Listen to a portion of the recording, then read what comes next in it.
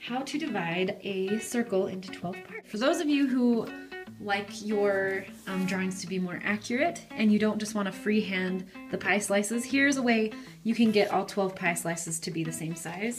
So you're just going to trace your circle, whatever that might be. And then you're going to use a ruler, and yours is going to be completely different than mine. But what you want to do is make a straight line on one side, so it touches it. Then you're going to measure how far that is to the other side.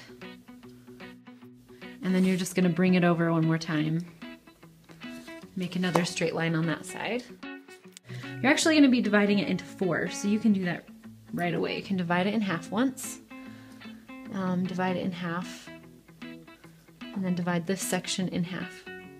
So I don't know what your measurements are going to be, so I can't really tell you what your measurements are. I'm sure there's like scientific words for this. I just don't really know what they are. Then you want to do the same thing with this side. Draw a straight line across. Figure out how far it is to this side.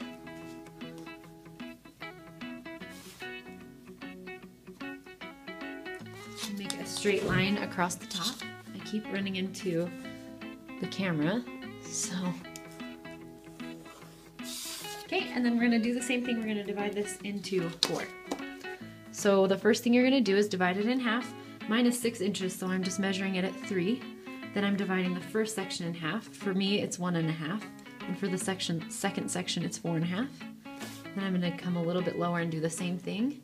3, 1.5, and 4.5.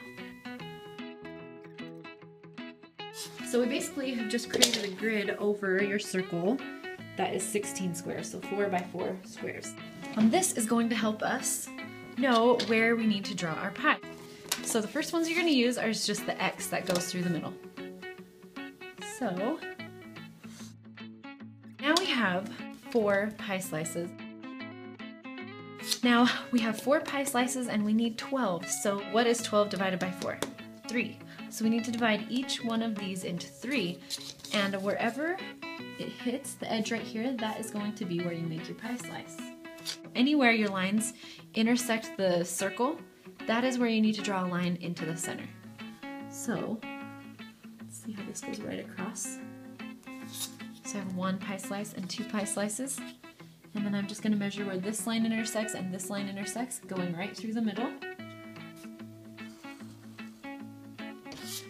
Then I'm going to measure, do the same thing with these pie slices right here.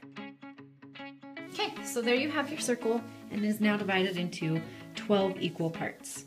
So that's kind of a long way to do it, but if you would like your circle to be more accurate, then you can do it this way. How to divide a circle into 12 parts, and you can paint a color wheel, or you could use this for whatever else you're trying to do.